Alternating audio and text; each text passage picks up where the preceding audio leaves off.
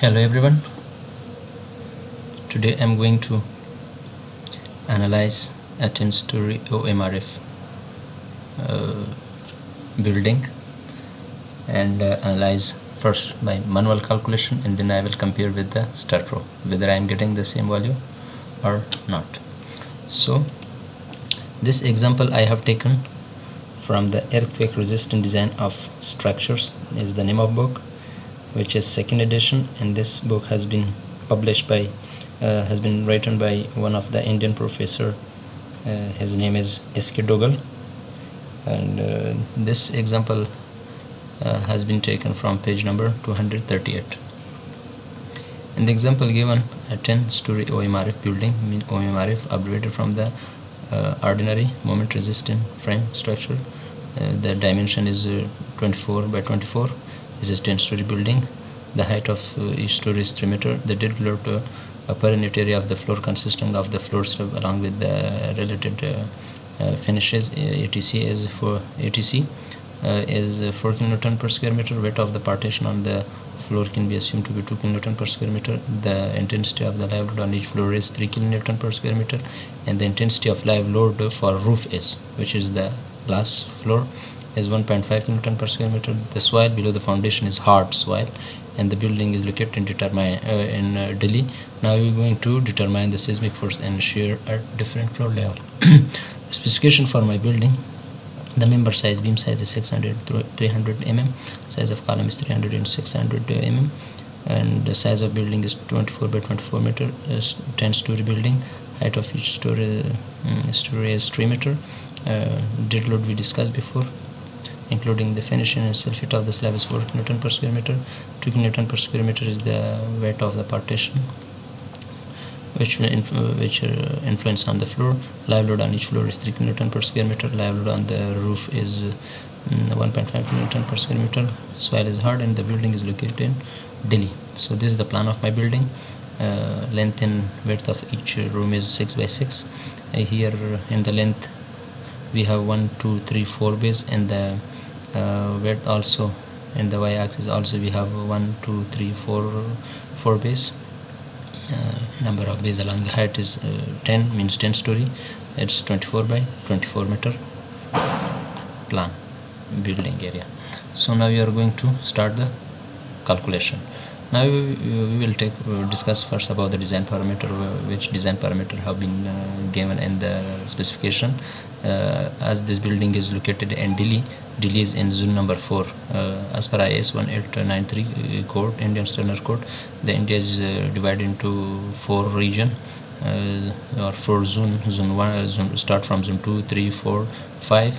Zone 2 is having the intensity of 0.1, and zone 3 is having the intensity of 0.16, and zone 4 is having the intensity of 0.24, and zone 5 is having the intensity of 0.36. So here zone 4, as per IS code, when you refer to the IS 1893 code, you will get for zone 4 the zone factor will be equal with 0.24. Importance factor is I. This is general building, not that much important, so the factor we will take as per IS code 1893 1. Response reduction factor, again we will take this value from the code. For the OMRF, this is different for different type of structure. For this particular building, which is OMRF, ordinary moment resistant frame, we will take 3. Now we will calculate the seismic weight of the entire building. In the equivalent static method, what we are required to find, what is our aim, what is our objective. We will first discuss about our aim, what we are going to do, what we are looking for to find. So actually in the equivalent static method, we are interested to find the base, the design base shear, which is VB, and is equal with, this is formula for the design base shear. VB is equal with AH into W. What is VB? VB is the design base shear force. AH is the basic horizontal seismic coefficient. W is the entire or the total seismic weight of the structure. So in this formula, 2 parameter I will compute. First I will start from the total seismic weight of the structure. Let's start. First I will start the effective weight at each floor except the roof. This is for all the floor, not for the roof. For the roof we will do later. 4 kilonewton we discussed before. This the slab it along with its relevant finishing. Plus 2 is kilonewton per square meter is the the width of the partition wall, and 3 is the kilonewton per square meter the live load. As per IS 1893 code, when the intensity of the live load is more than 3, we will bring reduction in the case of imposed load or live load by 50%. Here this is 3 or less than 3. If you have, as per IS 1893 code, we will bring the reduction in the live load by 25%. This is 3 kilonewton per square meter, which is given in the example, so I will bring reduction by in the live load by 25%. Here 25%, then we will get 6.75 kilonewton per square meter. And for the roof we are not going to consider the live load as per IS 1893 code. Only we will take the self-fit of the slab with its relevant finishing item, and there in the roof we don't have any partition wall, so I am not taking 2, only I will take 4. Width of the beam at each floor and the roof. Size of the beam is 0.3 into 0.6, 240. 25 is the density of concrete. Was 2, what is 240 here? Let's refer to the plan. So 1 2 3 4 into 6 24, 1 2 3 4 into 6 24. So we will count the line 1 2 3 4 5, and the row wise we have 1 2 3 4 5 row, and column also 5 means 10, and 10 and 2 24. We will get the total length for the beam, which is equal with 240 is equal with 1080 kilonewton. Width of column at each floor will be 0.3 to 0.6, which is the dimension of the column. 2.4. What is 2.4? 2.4 is the net height of the column, which we can calculate from the overall height of the structure of the floor. Overall height of the floor is 3 meter, as we discussed before, and 0.6 is the overall depth of the beam. We will deduct overall depth of the beam 0.6 from the overall height of the floor, which is 3. We will get 2.4. 25 is density of concrete in kilonewton per cubic meter, and this 25 is the number of column. Again we will refer to the plan. 1 2 3 4 5 column we have, and 1 2 3 4 5 into 5 25. So we will get to 270 kilonewton load for all the column and all the floors, not in on the floor, only for one floor. Width of the column at the roof, as per IS 1893 code, the vertical member load should be half should be transferred to the upper floor, and the rest half or 50% should be transferred to the bottom floor. Here we will get 135 kilonewton. Total area of the plan is of the building is 24 by 24. We will get this much area for the entire building. Equivalent load at the roof level 4 and 2. The 4 is the self-fit of the slab and its finishing into the entire area of the structure, plus the weight of the beam at each floor and the roof, this much, and we will plus this with the 135, the half column load. We will get 3519 kilonewton. Above the roof we don't have any other column, so we will consider on the half load. Equivalent load at each floor. For the floor we will again consider 6.75, which is 4 plus 2 plus 30% of the 25% of the live load is considered here. So we calculated here. This I will multiply with the total area of the building plus the weight of the beam at each floor plus 270. Why I have taken here 270 for the column load? Because this floor are the column load are coming from the up and bottom floor, so it should be double 270. Then we will get 5238 kilonewton. Seismic weight of the building, we got this, the roof weight plus the rest 9 stories or 9 floors. We will get multiply this in 5238 into 9. Finally the total seismic weight of the building is 50,661 kilonewton. We got this W total seismic weight of the structure we have calculated. So here I will calculate it AH, which is the horizontal seismic coefficient. AH is equal, we can get the AH value from this formula, Z upon 2 into I upon R into SA upon G. Z zone factor, as my building is in zone number 4 and zone number 4 located in Delhi, the zone factor will be 0.24. And the importance factor, this general building 1, here R is response reduction factor 3, and 1.04 is the value of SA upon G. Now we will discuss about SA upon G, which is average response acceleration coefficient. We will discuss how we can find it. As the material is concrete, the damping ratio for the concrete is 5%, and the type of soil is type 1, mean hard soil. Now we will, for finding SA upon G coefficient, we will first find the fundamental natural period of vibration of the structure. As my building is moment resisting frame without infill, means there is not any walls, so only I have considered the skeleton of the structure, means this is without infill, no infills members are there. So this formula as per IS 1893, I will use TA is equal with 0.075 H into power raised to 0.75 H. Small h is the overall height or the total height of the structure, 10 story. H story is 3 meter. 3 into 10 will be equal with 30. After calculation, I will get the fundamental natural period of the vibration for the particular structure, 0.96 second. So I got the fundamental natural period of vibration TA. I will refer to the code. Let's see. My soil type below the foundation is not medium, so I will not use this part, not soft soil, so I am not going to through this part also. This for rocky or hard soil, I will go through this formula. So I will check again how much was that, 0.96, and here this interval is from 0 to 0.1 no, 0.1 to 0.4 no, 0.4 to 4 second my T is located, which is 0.96. so I will use this formula, 1 divided by T is 0.96, then I will get 1.04. so now I got the H value, which is equal with 0.0416. base shear VB is equal with H into W. This value I will put here, and this is W, this is total seismic weight of the structure, this I will put. Now I found 2107.5 kilonewton, which is the design base shear. So I will now go for the design lateral force at each floor.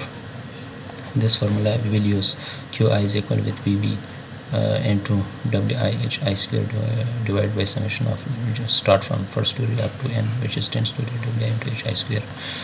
This formula, this table we will use, and this is template table, everywhere it should be used.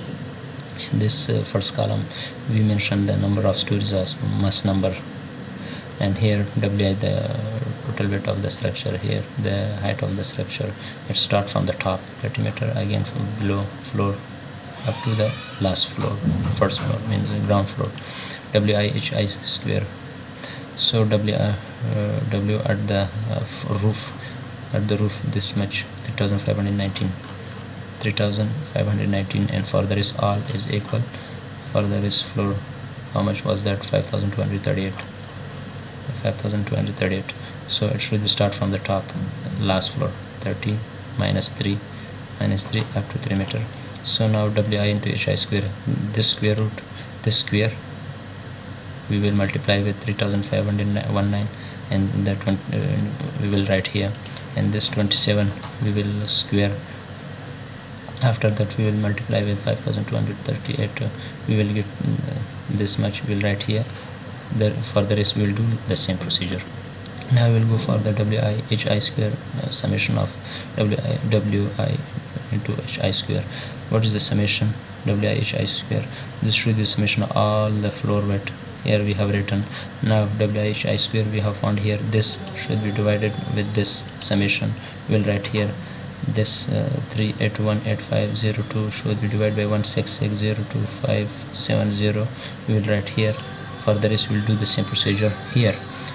What is this? This I told you, QI is equal with VB into this, the result of this column. The result of this column already we have computed, here we have written, and now I will multiply with the VB. VB is 2107.5. all will be all will be the same procedure for this. For all we will write accordingly. So what is VI? VI is actually the cumulative of the design lateral load for each floor. So I will write here, and this I will plus with this, we will write here. This result I will plus with this, we will write here accordingly for the rest. And this is the diagram. Now this was manual calculation. So now I am going to start the Staad Pro, and we'll check the result with Staad Pro. New project, click on the space. Here we'll write the name for the project, file name, equivalent static method, comparison study.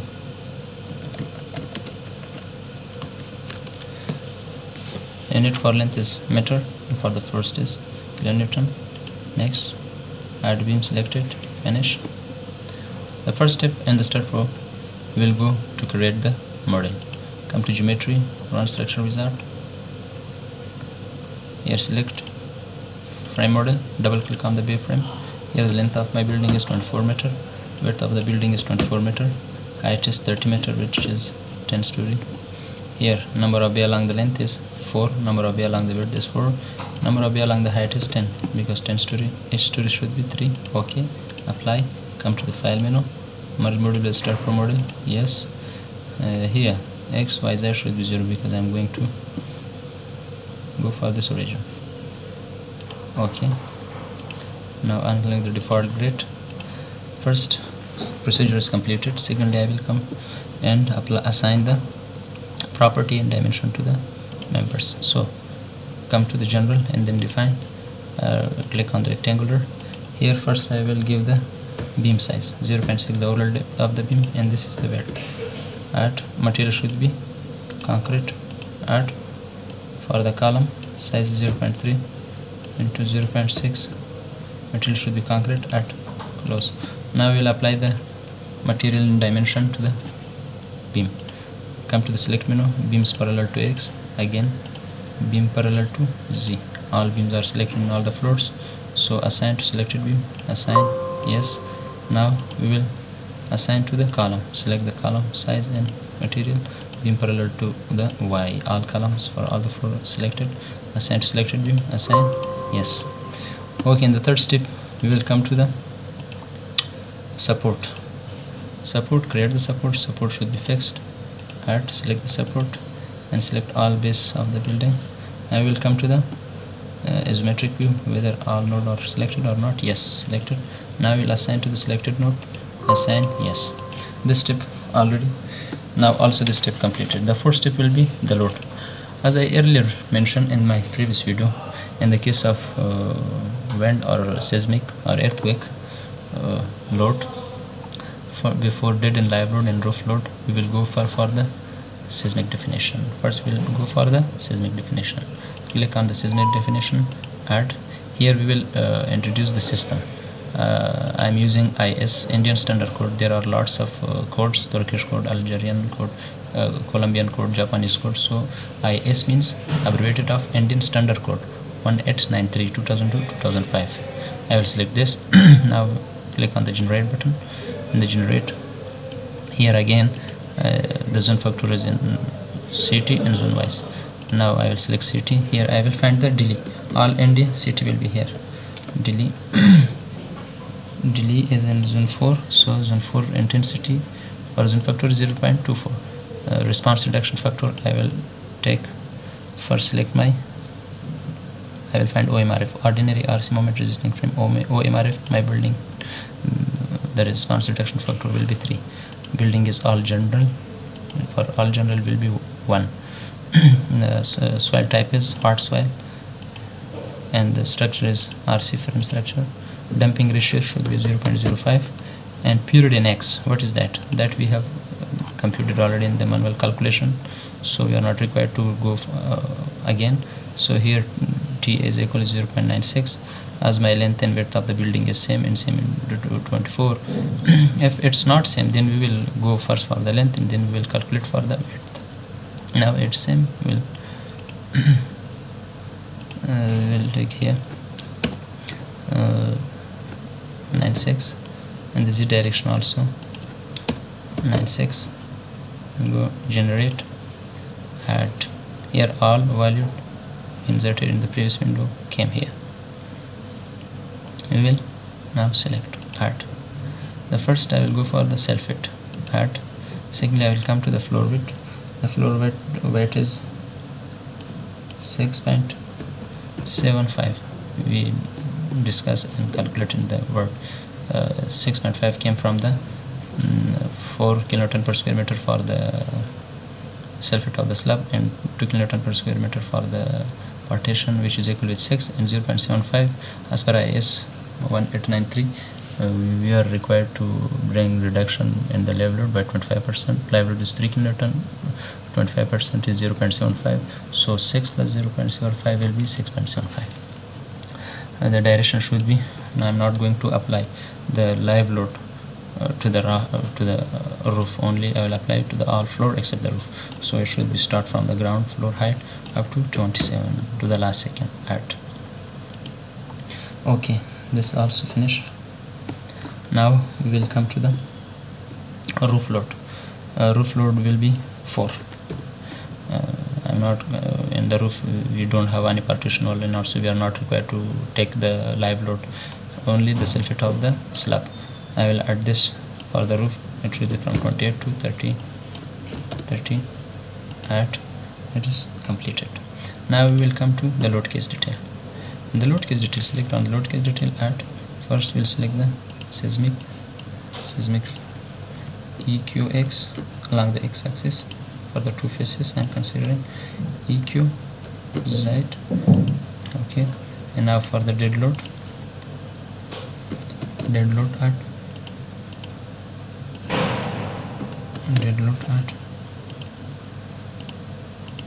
Now for the live load add.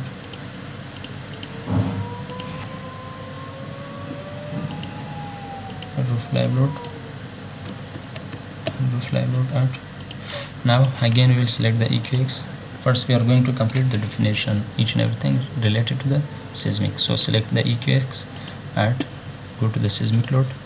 It should be in X direction, factor should be 1, add, close, select the EQZ, add, seismic loads, Z direction, factor should be again 1, close. Now we completed the seismic.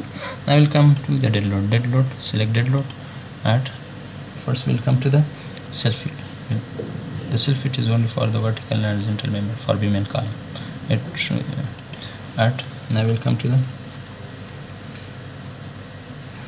dead load self weight completed. Now we will come to the floor load. Here I will consider the self weight of the slab and the partition. 6 plus 4 minus 6 plus 2 4 plus 2 minus 6, it should be from 3 to 27. Add.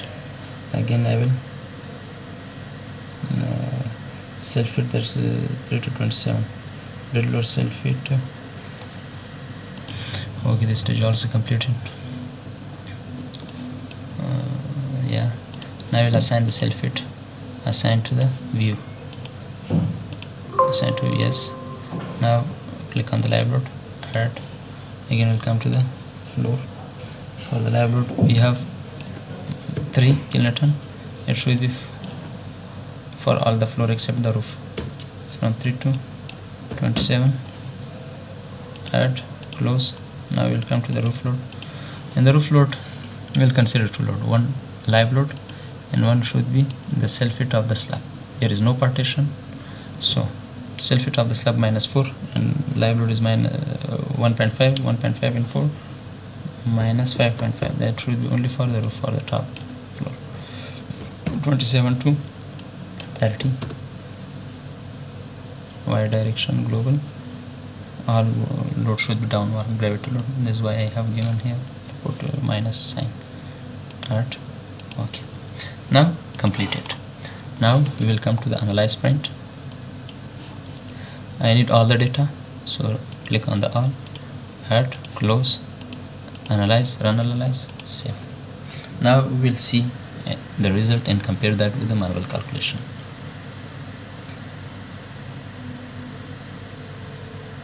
Okay, view output file, there is no error, that's fine. View output file, done.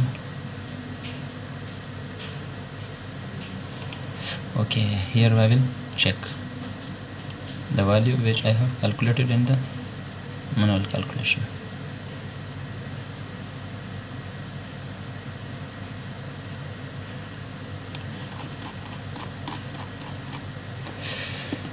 Okay, let us see. Time period for X18 as per IS 1893 loading is 0.96. We have calculated the manual calculation also, so we will check that. Okay, fundamental natural period of the vibration is 0.96. That's fine. Again I will come to see here. This is the value of AH. VB is equal with H into W. H is the basic seismic horizontal coefficient, and this is the total seismic weight of the structure. Now we will check the AH value and compare it with the manual calculation. AH value is 0.0416. This is in manual calculation, and here also same to each other. Again I will check the total seismic weight of the structure. Here is 50661. Here I will check 5066 instead of 661. Here only 5 kilonewton difference in the load, no problem. Again I will check here.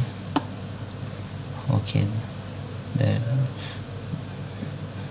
lateral distribution force we will check for each floor in 3 meter. This is 6. Here I will check the manual calculation in this table. How much for the 3 meter?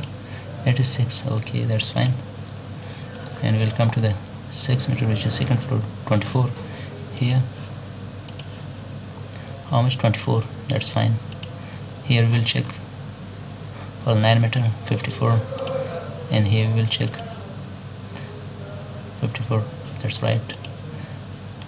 Here we'll check for the 4th floor, 12 meter height, 96.03. Here I will check 95.7, almost 96. That's fine. So all you are required to check 150 for the 5th floor. Here 149.5, 150. Okay, all is same. So hope you got information related to the analysis of the earthquake by equivalent static method, and that I have compared with the manual calculation, which both are same to same, maybe, and the accuracy will be 99%. It means that we have done through 100% correct.